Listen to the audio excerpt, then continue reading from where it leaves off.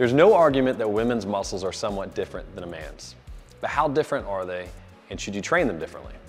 Well, let's get into a little bit of the anatomy, and then I'll break it down for you of how you should exactly train for maximum results. And finally, which exercises are the best to do in the comfort of your own home.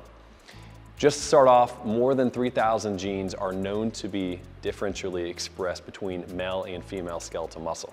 One big difference is that women's muscles are more fatigue resistant. They have more type 1 fibers, and they have better recovery rates because they're highly concentrated myoglobin. All of these big differences should be taken in consideration with your training plan, such as being able to work out more full body routines and not going quite as heavy as a guy. Now, I do want to say that most women are scared of lifting weights, and that should not be the case at all. Weight training is one of the best things and most important things that women can do, but you need to do it the right way and taking many factors in consideration. When doing this arm workout, you need to choose dumbbells that will fatigue you around 20 to 25 reps. If you get much more than that, then your muscles will not be doing anything but densing up the mitochondria, which will cause more metabolic efficiency and not do a whole lot for the toning that you had hoped for. There are 5 exercises that I want to show you using my lovely helper, Bethany. And if you haven't already, go follow her, Bethany Leo, on YouTube and see all the incredible workout videos that her and I have put together at no cost at all. And if you want an actual 6-week program, a home program that is, that includes everything for full body transformation, get our LeoSculpt program at leosculpt.com. It's an incredible program. The first exercise I want to show you here is a full shoulder workout, keeping a lot of isometric tension on the deltoids at all times. And this exercise is important because in order to activate all 3 parts of the deltoid, you must abduct the arm past 15 degrees. The deltoids are also great to work because they're a very superficial muscle, and it's very easily to be seen when developed properly, giving you a toned and cut look like your favorite actresses. So start with your palms in facing towards your hips and slowly abduct them to your side, getting your arms parallel to the ground.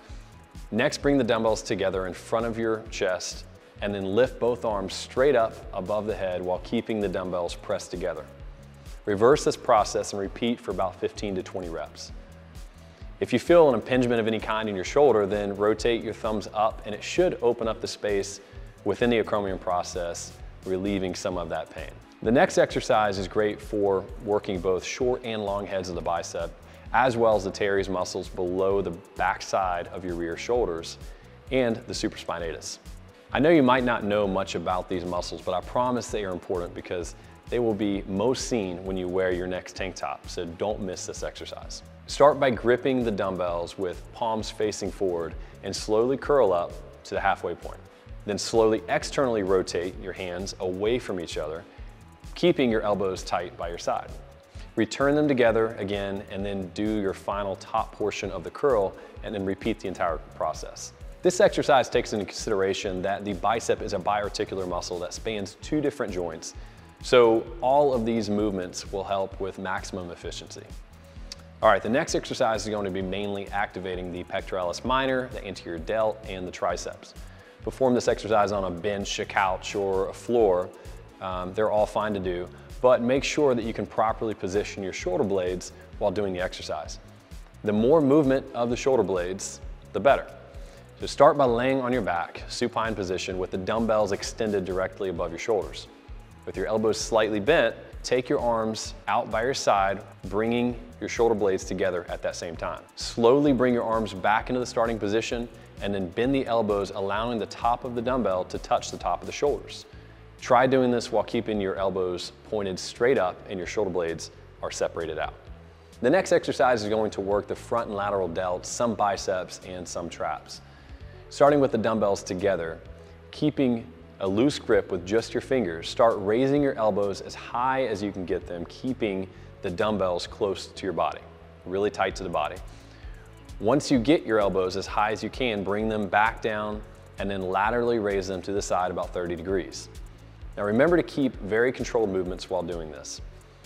The last exercise is another bicep and shoulder combination to get, again, a greater response by working this biarticular muscle. Start with your arms extended and gripping your dumbbells with the palms forward facing or supinated. Curl the dumbbells up into a full contraction and then push your elbows forward and up so that the dumbbell handles are in line with your eyes. Next, separate your arms and rotate the dumbbells 180 degrees as you press up towards the ceiling.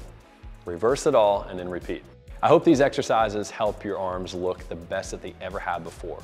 And my goal is to not just put you through these incredible workouts, but to teach you the science behind why I create them in the first place. Thanks for watching, and please subscribe and share my channel with others. We'll see you next time.